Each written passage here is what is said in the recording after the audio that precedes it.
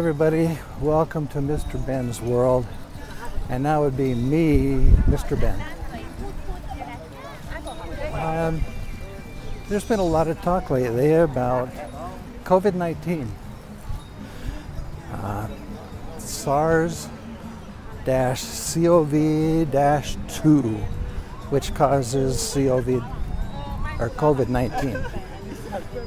Anyway, people have been asking me what I'm going to do, if it's going to affect me or if I'm scared or worried about it. I'm not worried about it. I'm not scared about it.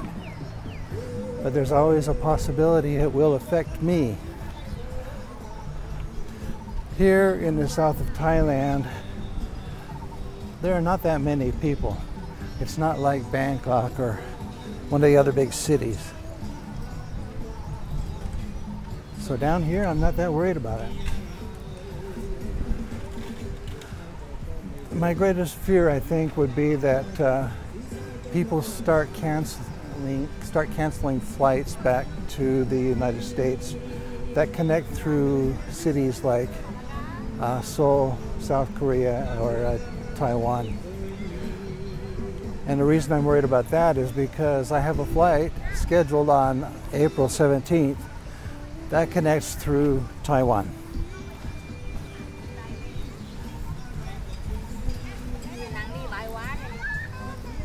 But everything I've read about it and heard about it says that wearing a mask is really not helpful. The only time you should wear a mask is if you have symptoms and are coughing or sneezing, so you don't transmit it to other people.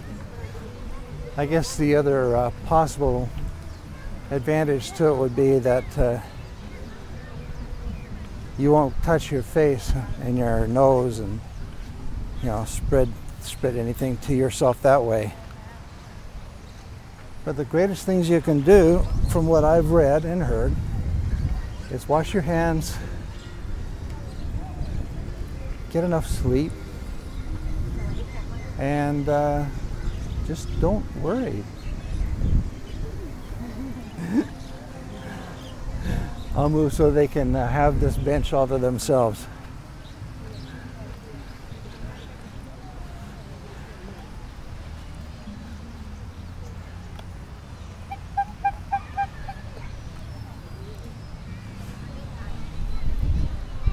Anyway, this next week, I'm leaving Monday to go up to Bangkok for a few days. My brother and his wife are coming over from the Philippines. They'll be in Bangkok for like 3 days.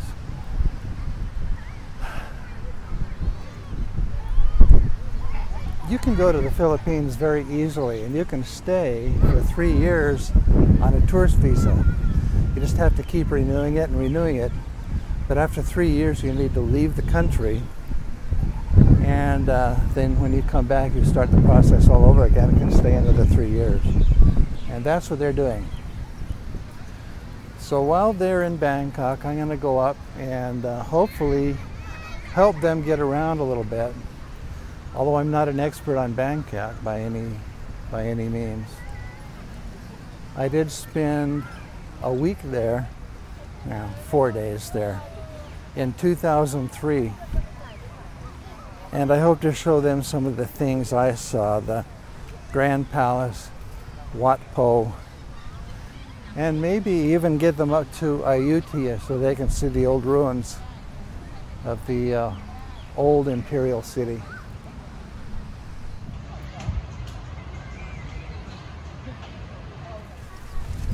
Let's just stroll and look around.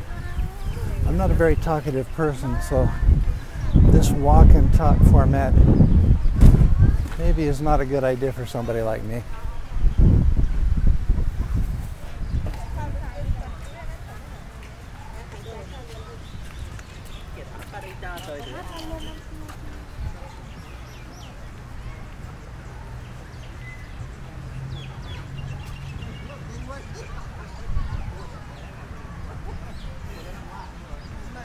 Gonna walk past some more horses here. Well, back there you have the cat and mouse statues and some horses. You can ride those. Hello. You can ride those around, and if you want to pay a little bit. I don't know if the horses are happy. I really don't know how they're treated. I hope they're treated well.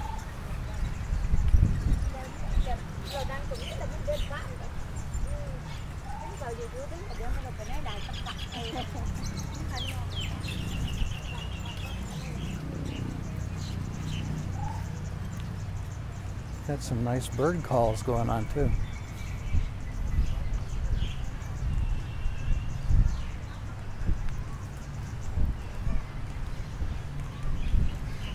It's about 5:30.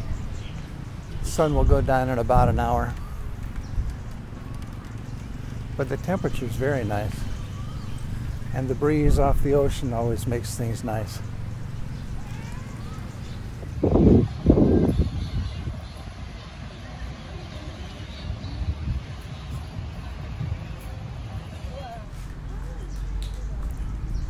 You know, one thing I like about Thailand is the Buddhist culture.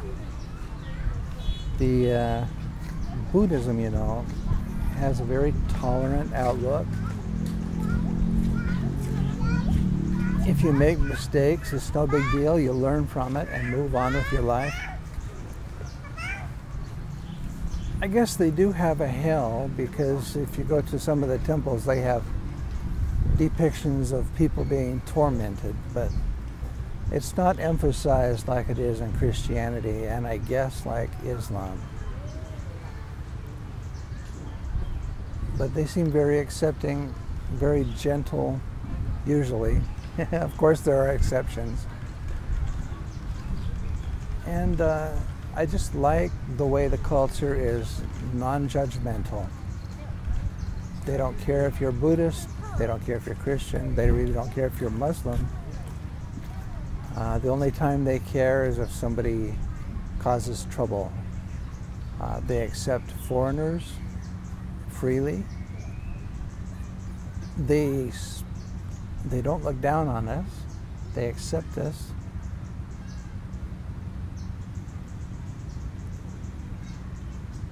I've always felt welcome in Thailand.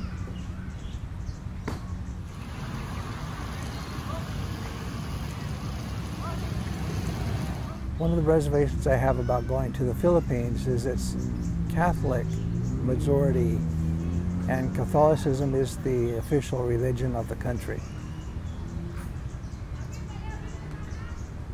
And Christians can be quite judgmental and not quite very willing to accept people who have different beliefs than theirs. So I worry about that a little bit, because as a non-religious person, I don't want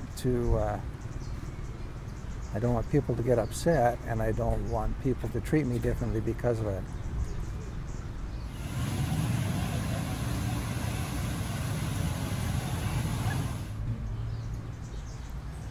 In Thailand, whenever I tell people that I don't have a religion, I don't believe in a God, they look at me like I'm crazy and say, how can you not believe in a God? And I say, I just don't see evidence to convince me that there is a God.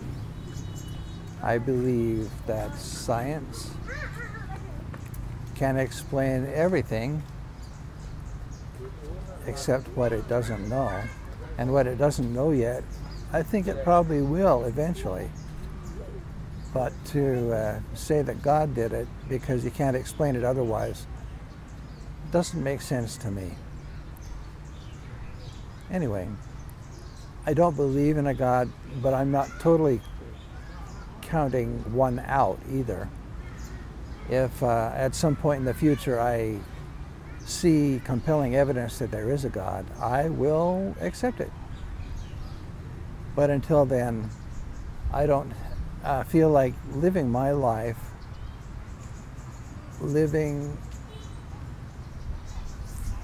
potentially living for something that might happen after I die, but nobody can verify it. Nobody's been there and come back and told about it. People have dreams, visions. People have all kinds of feelings.